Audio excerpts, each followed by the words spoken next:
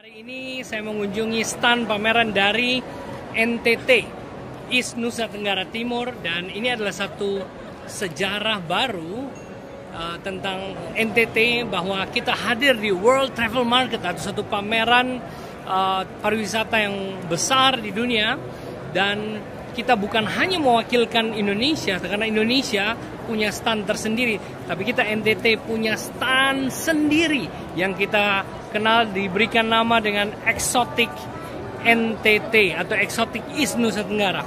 Nah, satu hal yang keren bahwa mereka melihat di samping-samping dari stand ini ada Filipina, kemudian ada juga Korea, ya, ada Taiwan, ada Vietnam di sana. Tapi di sini bukan hanya ada Indonesia, tapi ada Exotic East Nusa Tenggara.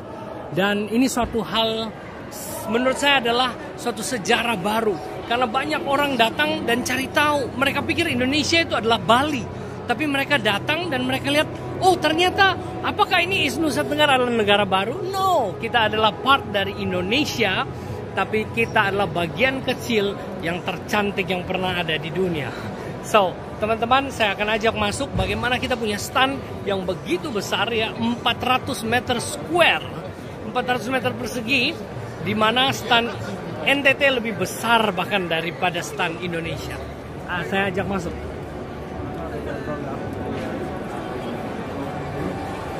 Oke. Dengan Pak Sekretaris Dinas. Sudah 3 hari ketiga. How is the response of people here for? Oh, it's really great because now we have our own booth and people are really excited with the uniqueness and also the authenticity of the culture of the weaving materials and everything that we can find here. They really agree with that our destination is the pristine one. It means still unspoiled, still virgin, untouchable. Yeah. Untouchable. So we are on the right track, and many visitors suggest us that we mustn't stop only in this year. You have to do it next year, and also our discussion with the gentleman from tourism sector, and even yesterday, the ambassador of Indonesia in the United Kingdom said that the gentleman visited our booth and he said they really expect that this will be continued. Wow. Okay. It's amazing. Okay, so see you in a World Travel Market next year. Okay, thank you so much, Mr. Bobby. Okay, Anda lihat di sini ada Discovery Hotel dan Resort, kemudian ada Flobamore Tours, ada Pak Abe France di situ, ada Ayana, ada Tierra Sumba, ada Lelewatu Resort, kemudian ada Mala Eco Tours, Bali Prima Holidays, Sudamala Resort, Komodo Escape Prawara.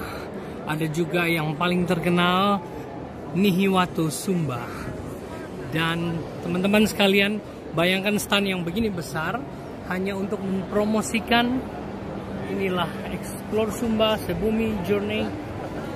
Ini hanya khusus untuk mempromosikan Exotic East Nusa Tenggara, dan kita adalah part dari Indonesia. Banyak foto-foto, ada kelaba maja dipamerkan di sini, dan luar biasa. Sebentar nanti akan ada penari-penari hebat dari Indonesia yang akan tampil.